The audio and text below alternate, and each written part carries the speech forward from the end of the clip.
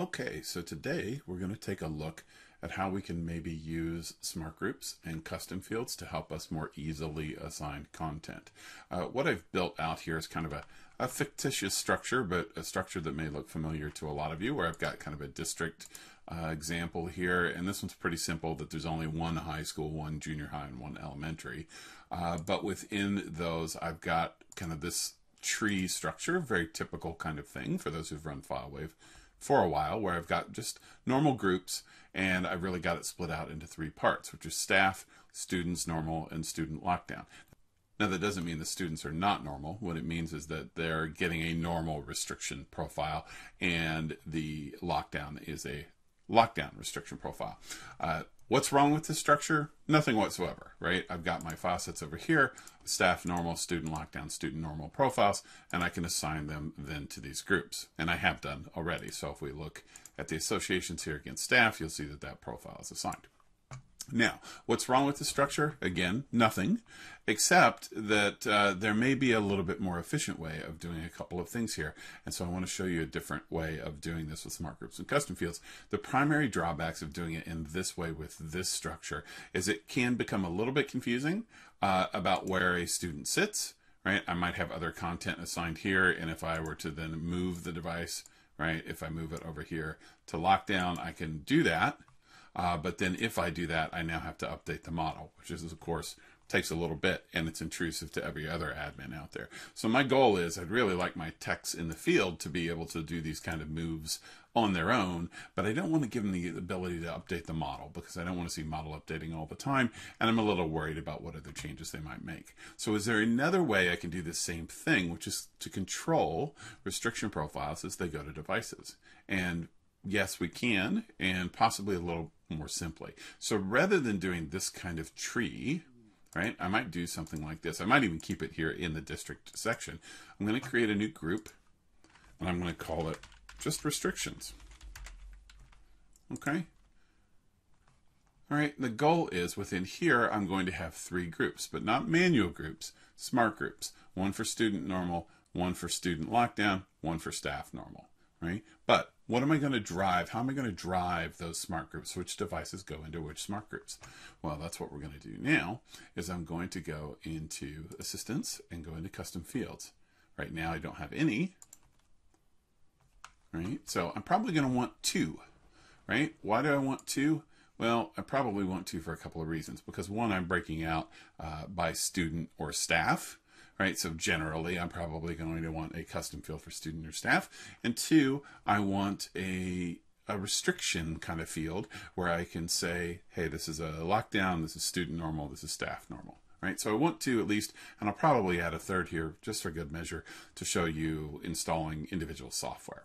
All right, so I'm going to click the plus here, create a new custom field, and I'm going to call this restriction.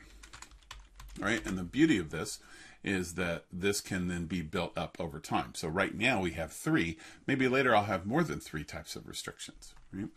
So I'm going to say that this one is called restriction.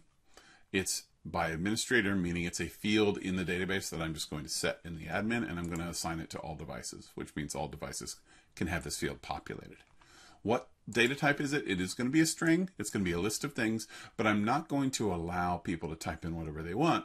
I'm going to say that this is a list of restricted values. And then in here, I'm going to put three things, because this is our restriction. We're going to add that it's staff. We're going to add that it's student, or we're going to say that it's lockdown and spell it correctly. There we go. Okay, so we've got those three options. Now, you see the staff is highlighted, is bold. That means it's the default value. But we don't want it to be the default value. We probably want student to be the default value, because that's our normal condition for a device. And we would only want it in staff or lockdown if we manually set it that way. So we're going to make student the default by clicking toggle default here. And that will make it so that every device in our environment right now will be set to the student restriction, and any new device that gets enrolled tomorrow, the next day, the next year will be set to student by default, right? So the most restrictive is going to win for us there. Well, technically lockdown's more restrictive, but that's an edge case. Okay, we're going to create, while we're in here, two additional fields just for example purposes, right? So we're going to call let's say user role is one of them. We're going to say again administrator assigned to all devices. Again, it's a string.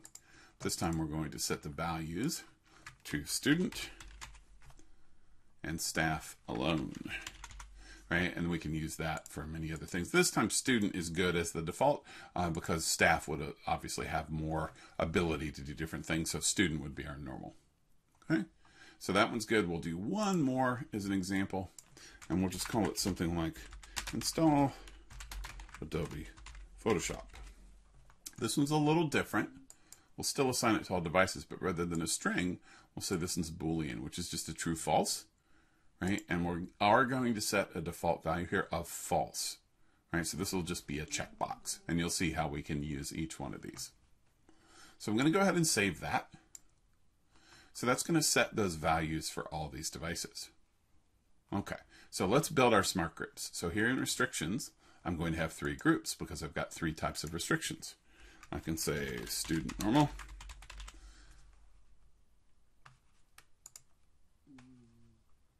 I can say then student lockdown. Well, I'm consistent in misspelling that. Student lockdown. And then lastly, I'm going to add staff. Right? And right now, I think that name is okay. Obviously, the names have to be unique. So I've created the smart groups, but I don't have any criteria on them. What are my criteria going to be? Exactly what I said in the restriction section before in the field that I just created. So I'm just going to edit this smart group. I'm going to base it off an inventory query. It's going to be based off the custom field that I just created here in custom fields restriction. And I'm going to say which one are we looking at? Student normal. So I'm going to set it to student and save that. And okay. And nothing's going to be in there. Student lockdown, same thing, where I'm going to edit that and set an inventory query.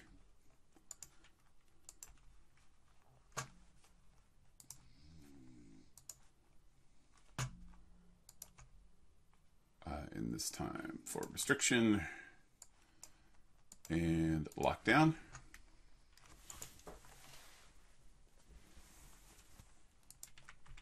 All right, and then lastly on staff, the same exact thing. Inventory query. And you may say, wow, that's redundant. I wish I could duplicate these things, and I wish that too, and we're working on that. We'll have that before too long. So last one, restriction, and this one is for staff, so I'm going to say that. Okay. So I've got those 3 smart groups. What's different about this?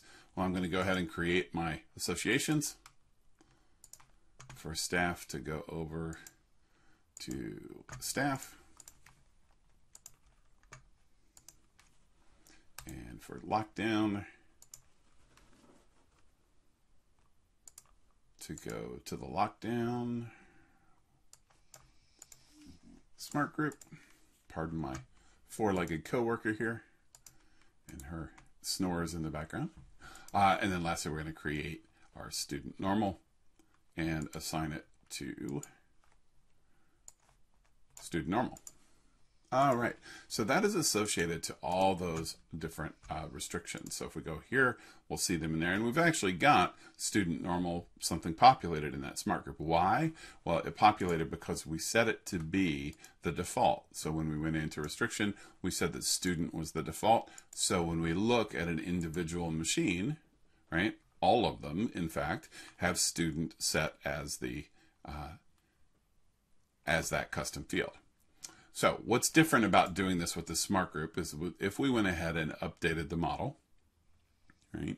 I'm not going to do it at this point, but if we updated the model, what we would know then is that those profiles are assigned to these smart groups.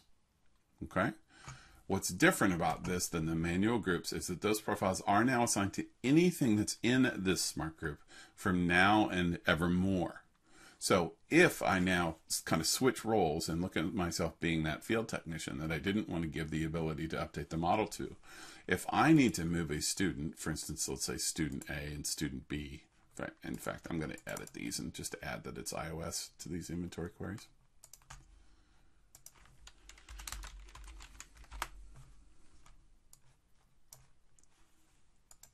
just to make it a little cleaner for you.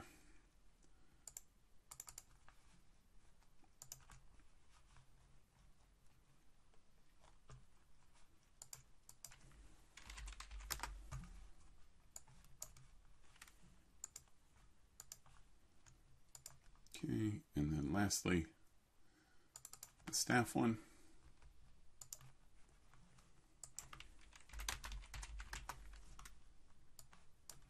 Okay, so those are all done.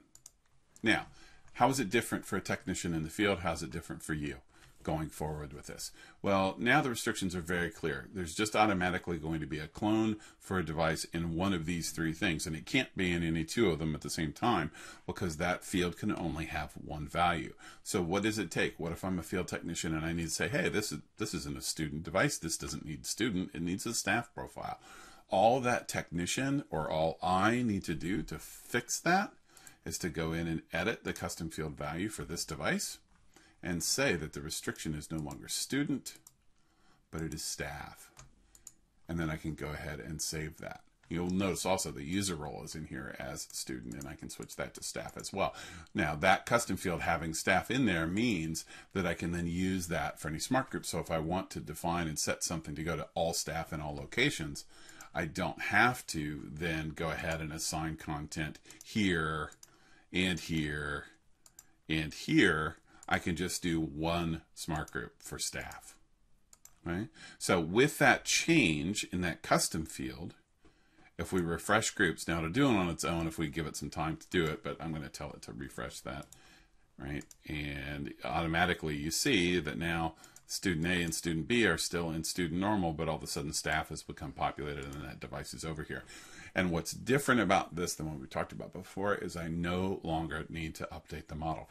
Simply changing that custom field and refreshing the smart group or letting the timeout happen and it moves on its own will automatically change the content that goes to that device, right? So if I look in file set status for this device, right, I'm going to see that the staff profile is assigned, right, automatically without a model update. So that's the main difference there. As far as the other two examples I had in there for doing, say, the staff one, I think that one's pretty clear cut. But you can also use this for individual app installs. So I could actually say something like this, right? I could call it app installs for these kind of apps where you get, you know, that actually cost money that only individuals get. We could do something like this, and in here we could do a new smart group, and we could say install Photoshop, for instance, as a smart group. And what's the criteria for that? Again, it's going to be an inventory query, this time based on our other field, which was install Adobe Photoshop, and we simply say true. Right? So by default, and then we of course would make an association here of our Photoshop file set against this smart group. And again, the only thing we'd have to do to make devices show up in here, now of course it's not really pertinent for an iPad, but let's go ahead and edit that custom field value. The only thing I have to do is say, boom, should install Photoshop, save that, and then automatically the groups will update, and that's going to push out. Right? Now I can force it to evaluate it right away if I want to. And we'll see that device pop in there. Right? So, in a nutshell, using custom fields to drive smart groups has some distinct advantages over using the manual groups, primarily around not having to do model update. And if you don't have to have your field technicians doing model update, then you don't need to give them the rights to do model update. So, a lot of wins there along the way. And we hope you found this helpful.